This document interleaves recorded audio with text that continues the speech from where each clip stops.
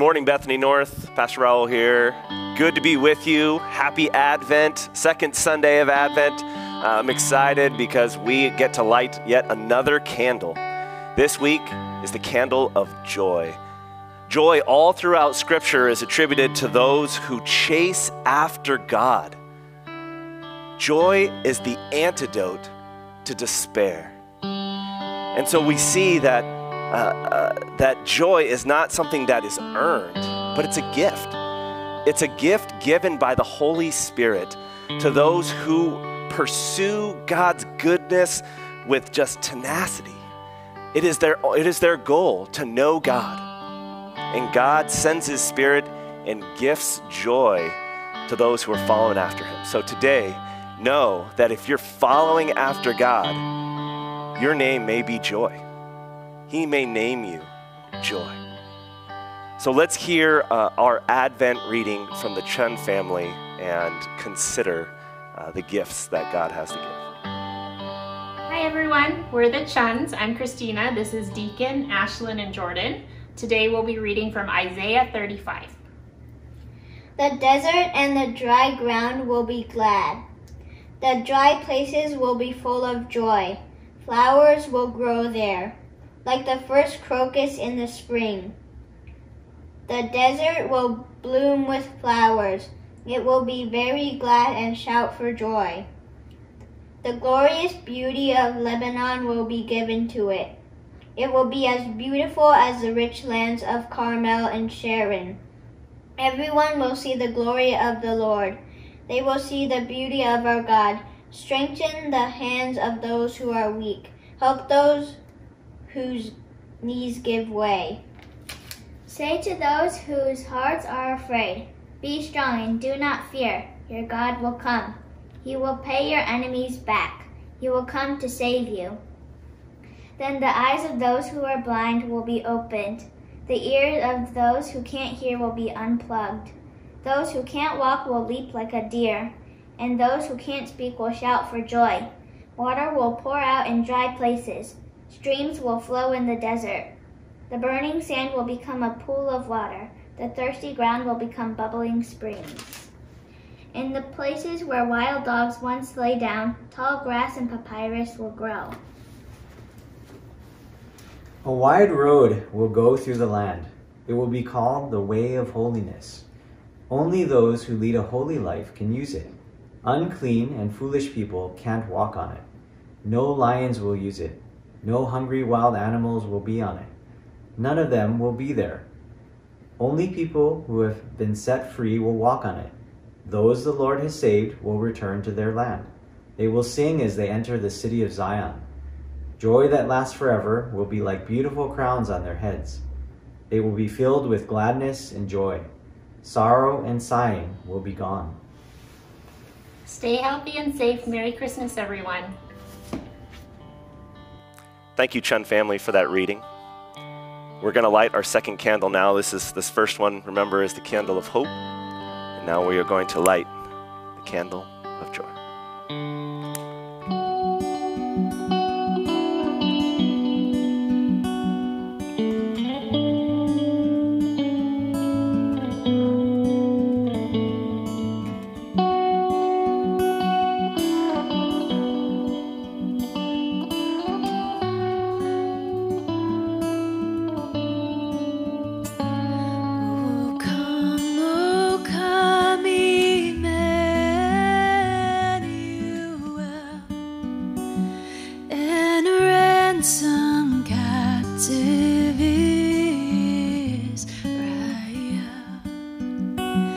That mourns in lonely exile here until the Son of God appear. Rejoice, rejoice, Emmanuel shall come to thee, O Israel. O come thou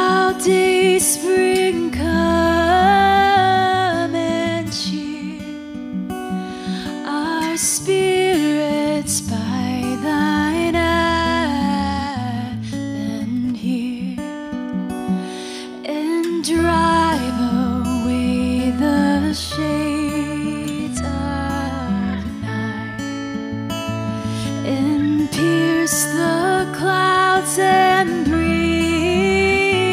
us light. Rejoice, rejoice, Emmanuel shall come to thee, O Israel.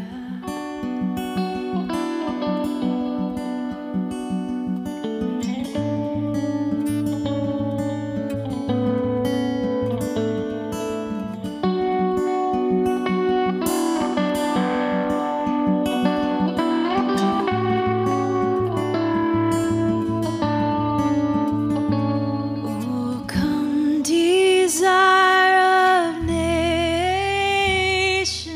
by, all people in one heart and mind. Bid envy, strife, and quarrel cease. Fill all the world with heaven's peace. Rejoice, rejoice, Emmanuel shall come to thee, O Israel.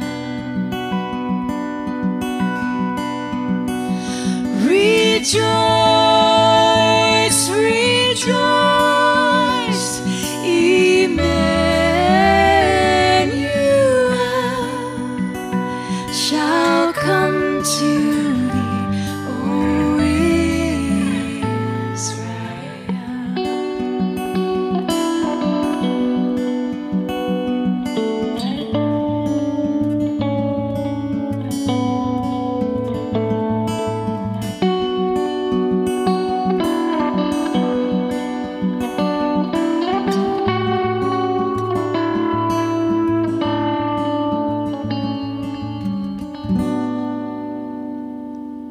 Let's continue in worship.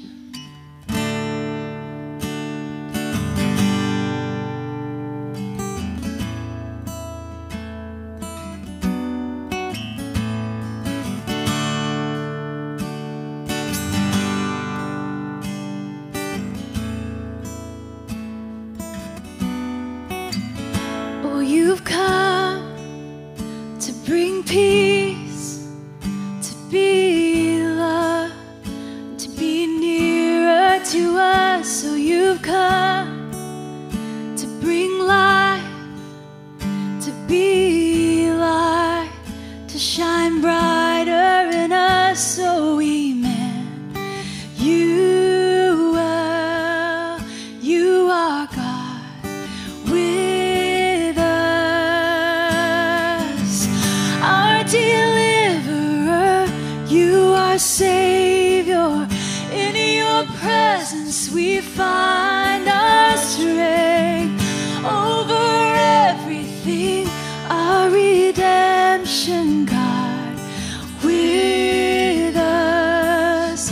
You are God with us. Oh, you've come to be hope to this world for your honor and name. Oh, you've come to take sin, to bear shame, and to conquer the grave. Oh,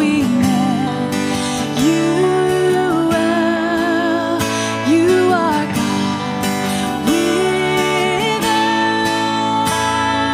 us, our deliverer, you are Savior. In your presence we find our strength over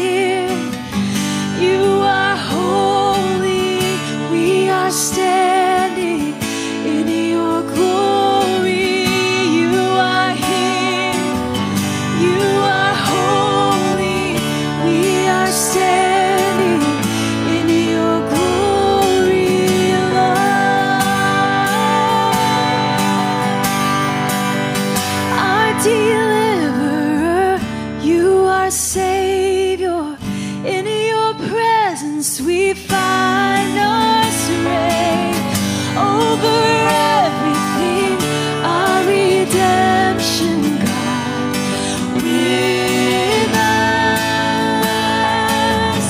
our deliverer, you are Savior. In your presence we find us reign over everything, our redemption, God, with us. You are God with us. You are God with us. Oh, God with us. Thank you, Jesus.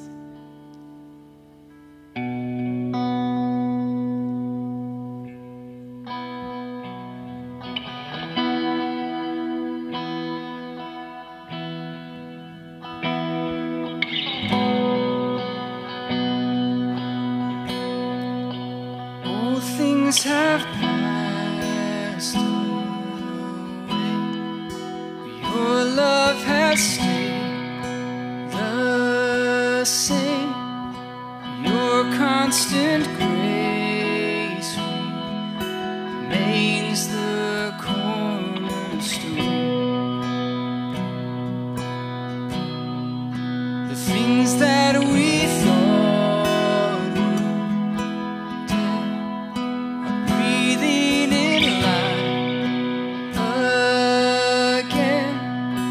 You cause your sun to shine on darkest night. For all that you've done, we will pour out our love. This will be our anthem song. Jesus, we love you.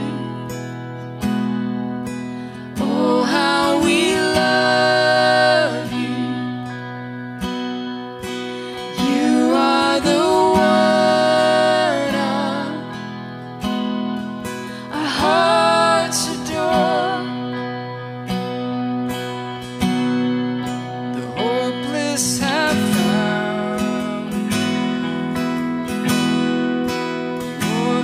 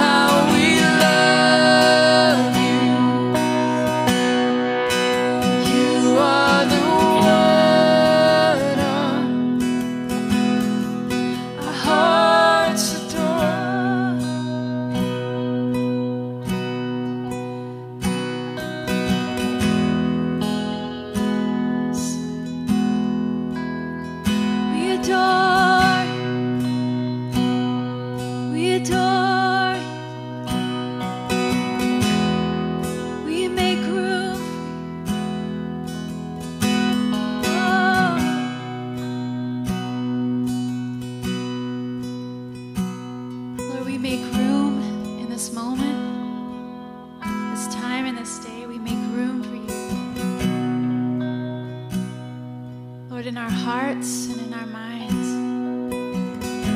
We make room for you.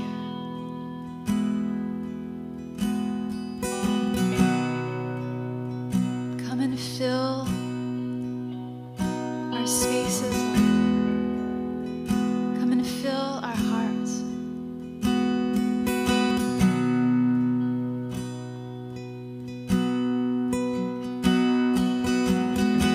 Lord, we wait in hopeful expectation, God. And Jesus, we're thankful that we can hope in the reality that you have come and that you're coming again. That your presence is with us. We want to worship you fully this season. So help us, Lord. Help us to see you. Help us to know you more, to experience you in a deeper way, to worship you more fully this season. Allow us to stop and make room and make space for you, God. We worship you. In Jesus' name, amen.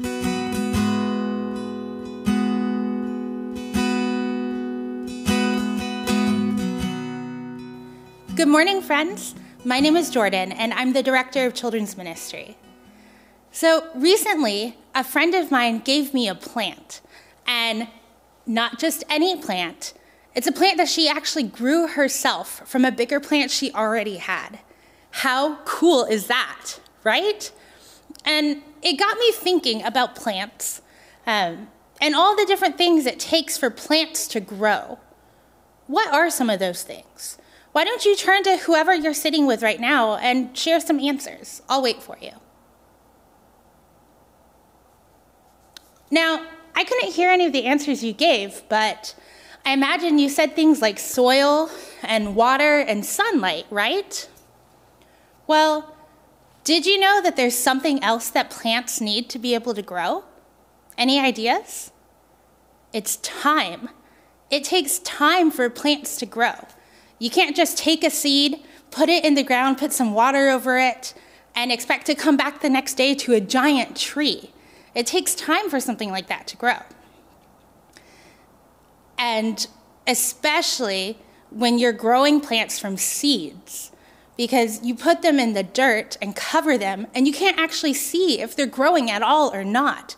You just have to wait patiently and trust that the sunlight and soil and water are all working together to grow and change that seed into a beautiful plant, or trees, flowers, all of the plants that we see around us. So you have to have faith and be patient. And it's like that with God, too. We can't always see what God is doing in the world around us, but we can trust and have faith that God is working to grow and change the world around us all the time, even when we can't see it. Just like that seed under the dirt that's growing, even when we can't see it. And that's not just what God is like, but that's kind of like what this season of Advent is like too. We have to trust that God is at work and that there is a Savior who changes everything, even if we don't immediately see that. So, who is this Savior that changes everything, this Savior that we celebrate at Advent every year? You'll just have to wait and hear that good news later this month. In the meantime, though, we have Bible story videos and activities that you can do at home. And you can also join us for our kids' Zoom churches Sunday mornings. If you're watching this on our website, there's a family ministry button below your screen where you can get the links to all of these things. You can also find them on our website and in our weekly family ministry newsletter. See you next time. Let's hear now today's reading from Matthew 2, verses 1 through 2. After Jesus was born in Bethlehem in Judea, during the time of King Herod, Magi from the east came to Jerusalem and asked, "Where is the one who has been born King of the Jews? We saw his star when it rose and have come to worship him." The word of the Lord. Hello, Bethany North. What an honor to be with you this morning. If you don't know who I am, my name is Allie Quatier, and I'm the worship director here at Bethany. And if you do know me, you'll notice that I don't have a big red keyboard standing in front of me. I get to be with you all in a new capacity this morning in one of the most tender and sacred seasons of the church calendar year. The anticipation we feel in Advent is one of my favorite things. But friends, we have done so much waiting this year. If you've been following along in the Advent devotional, it expresses our current moment so well. We've been waiting for traveling plans to get rearranged or canceled, waiting for information about school, about graduations or weddings or funerals, waiting to know if we still have jobs to return to, waiting to hear about the health and well-being of our family members or loved ones. 2020 has tested our waiting like nothing else, and yet here I am, asking you to enter in with me and make just a little more room in your heart to watch and to wait. This story is for all of us and requires such tremendous courage to keep going. Why don't we pray together as we begin? Father, you have called us into another Advent season where we remember the wild story that you have so creatively woven together. In these short moments that we have together, will your Spirit be present? May our eyes be open to what your scriptures have to teach us this morning. May our hearts be willing to respond. We offer ourselves to you in your good grace. Amen. Last week, Scott took us through the genealogy of Jesus. Matthew does a fabulous job of showing the significance of Jesus coming from the line of David. A broken family line would usher in the Messiah, fulfilling the Old Testament prophecies. And this week, in our very short text, we are introduced to the Magi who go and worship Jesus, the King. Throughout the Old Testament, we have heard promises and prophecies of the redemption of God's people and of a future kingdom. I want to read some of those for us. God's promise to Abraham was, "I will make you into a great nation and I will bless you." Numbers 24:17 says, "A star will come out of Jacob, a scepter will rise out of Israel." The prophet Micah says, "Out of you will come for me one who will be ruler over all of Israel." The prophet Isaiah in chapter 9 says, "The people walking in darkness have seen a great light. On those living in the land of darkness, a light has dawned. For unto us a child is born, unto us a son is given, and he will be called Wonderful Counselor, Mighty God, Everlasting Father, and the Prince of Peace." And then later we hear in Isaiah 60, "Arise, shine, for your light has come, and the glory of the Lord rises upon you. See, the darkness covers the earth, and thick darkness is over the peoples. But the Lord rises upon you, and his glory appears to you. Nations will come to your light, and kings to the brightness of your dawn." These passages are dreams of a new kingdom. The Israelites had failed and needed a new king, and God in his faithfulness hadn't forgotten his covenant of love. But what's striking about these images of lights and stars and kingdoms is that instead of a city being rebuilt and glorified, the gospel writer's storytelling moves this light over a manger in Bethlehem. This is a huge transition. I like the way Dr. Kenneth Bailey reflected on this when he reframed these passages a little bit. He said, "Around the child there was great light, and the glory of the Lord appeared. Shepherds visited the child, not the city. The great hopes for the city were transferred to a child in a manger. Indeed, the glory of the Lord shone round about the child." And who are the ones to announce this transition? The Magi. The Magi came to a child, not a city, with their gifts and worship. But who are these Magi? Where did they come from? From what we know historically, the Magi were from the east, most likely Arabia. They were highly educated astrologers or sorcerers of sorts. They were highly esteemed in their culture as advisors to kings, but probably didn't have much credibility in the Jewish community, and certainly not respected by the followers of God. But even with their lack of credibility, they probably knew these prophecies after hundreds of years of hearing them proclaimed. And when they saw the star, they knew it was significant and it was time to go and see. There are two things I believe the Magi have to teach us today, and it surrounds their willingness to move from passive observation to participation and their decision to follow and worship. And so the first idea I want to reflect on a little bit is that this participation includes everyone.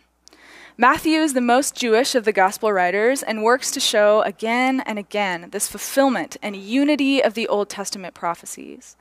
And what an interesting choice these Magi were, outsiders in this story. They knew the foretellings of a coming Messiah, but were followers of a pagan religion. But this doesn't mean that they weren't also searching for truth. All of humanity has this unifying desire. We are constantly looking for truth. We live in a broken world and are yearning for redemption and healing. Our bodies crave it. The Magi saw the star, and because of their knowledge of the stars and having understood these prophecies, they knew what to look for. Could this be the truth that they had been searching for? Was this the King of the Jews? Was this the Savior the prophets had spoken about? So just when we thought the first visitors after Jesus' birth would be someone in the inner circle, instead it was an outsider. Gentiles were included in the birth narrative. I believe this is a powerful foreshadowing of what would come, because Jesus would soon teach that the way of Christ the Messiah is sitting at the table with the outsiders. It is the least of these who will inherit the kingdom.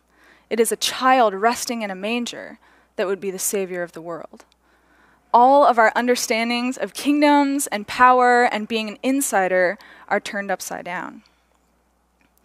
I remember when I first heard about this upside-down kingdom concept for the very first time as a college student. I knew stories of Jesus sitting with the stranger, the leper, the woman at the well, but I hadn't fully comprehended that the whole of the gospel story could be and was brought forth through the participation of unlikely people, outsiders. That understanding changed the whole trajectory of my faith, as it was no longer about being the right kind of person, but instead a willing participant in the unfolding of the story, a story that is meant for everyone, including you. These mysterious visitors became powerful tools used by God. This gave me pause this week.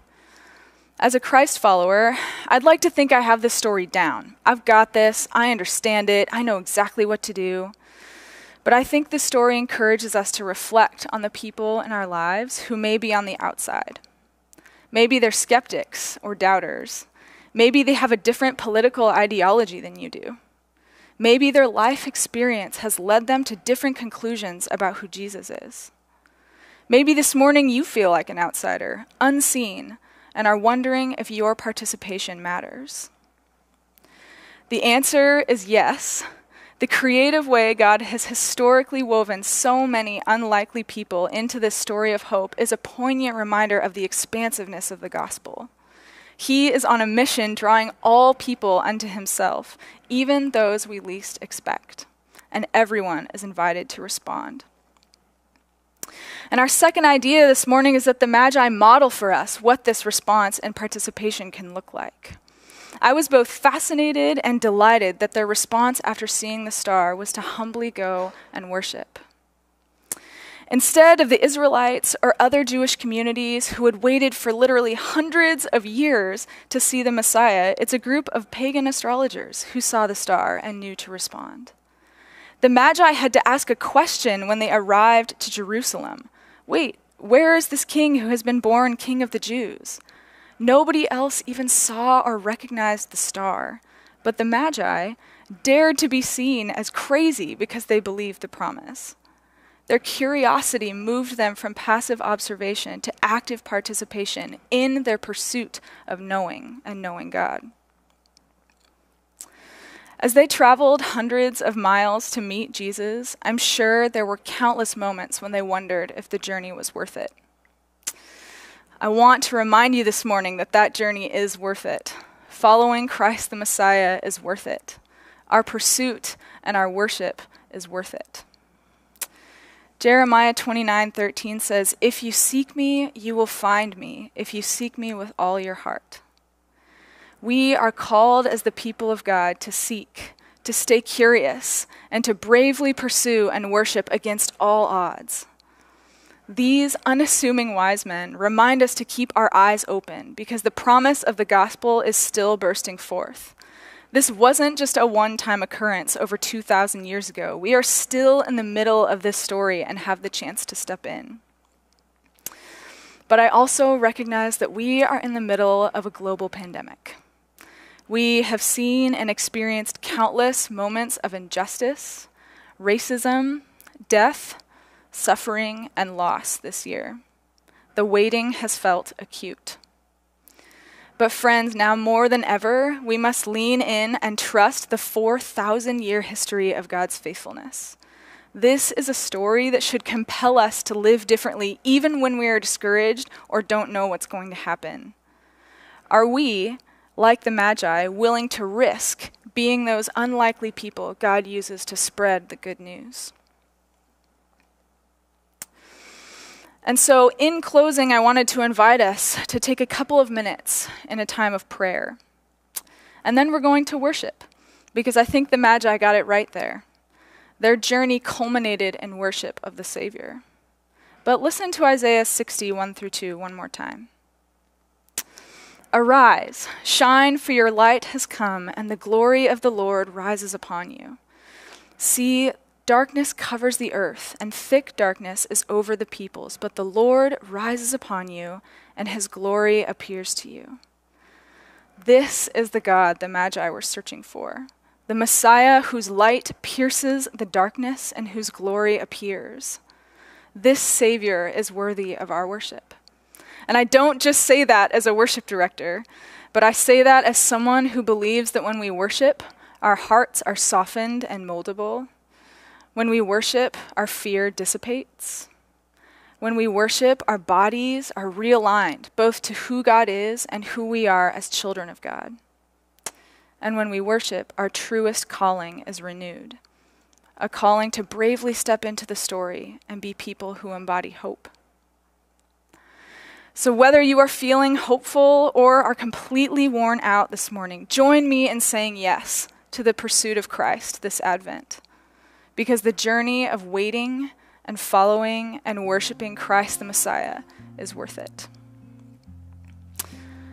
I'm going to lead us in a short time of prayer before we begin singing again. And we're going to ask some questions.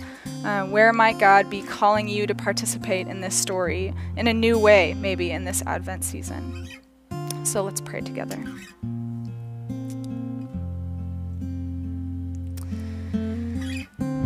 Oh God, we take these moments now to admit the ways we have resisted your call to follow.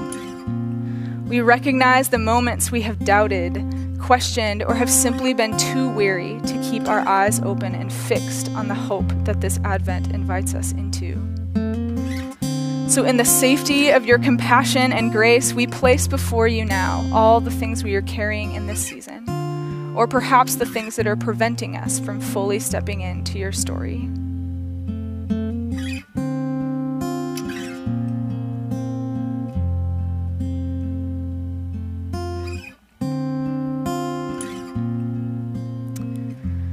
Father, in this era of unknowing and uncertainty and change, we want to embody the faith of the Magi, bravely seeking you and offering ourselves to you.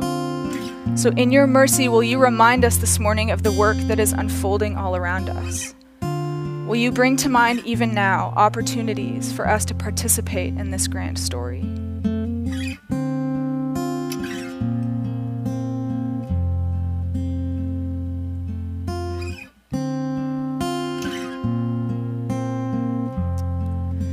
And more than anything, Jesus, we reclaim our identity as your beloved. May we remember your reckless and powerful love, a love that will sustain us in this waiting, and a love that will empower us, encourage us, and lead us forward. We worship you, Jesus. Amen.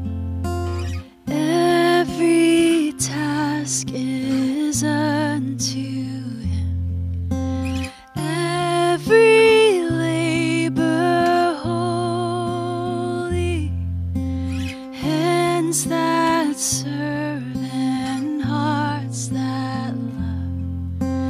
May our work be worthy.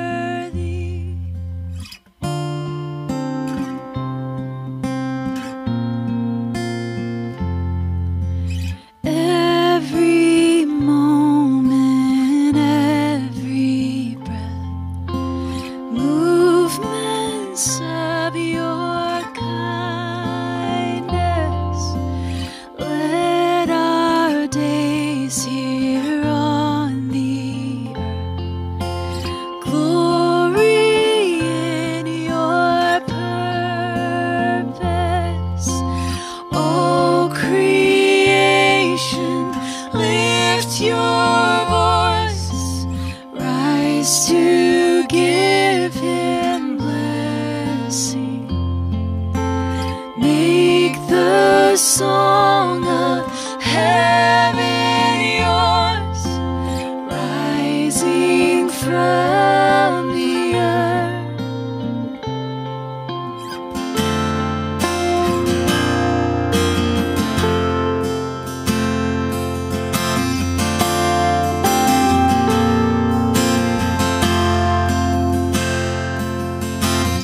Every star beams with your light. Seas swell in your power. Mountains sing a mighty song. Trees sway with your wonder. And all creation, lift your voice, rise to give him blessing. Make the song of heaven yours, rising from the earth. And glory to the King of heaven. Bring his kingdom here. We boast only in Christ's glory. Rich in grace made near.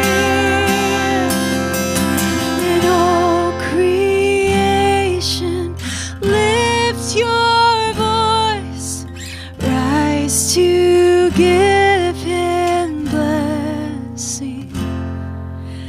Make the song of heaven yours, rising from the earth. And all creation, lift your voice, rise to give him blessing. Make the song of heaven yours, rising from the earth. And glory to the King of heaven. Glory to the King of heaven. Glory to the King of heaven. Glory to the King of heaven. Church, it was good to be with you this morning, and I know that we have challenging days ahead. This Advent is so disorienting, and we don't know what's around the corner, but I want to encourage you this morning to keep going, to keep pursuing Christ. And I want to leave you with these words from 1 Corinthians 15, verse 58. It says, "Therefore, my dear brothers and sisters, stand firm. Let nothing move you. Always give yourselves fully to the work of the Lord, because you know that your labor, your watching, your waiting, your following, and your worshiping the Lord is never in vain." Love you so much. We'll see you next week.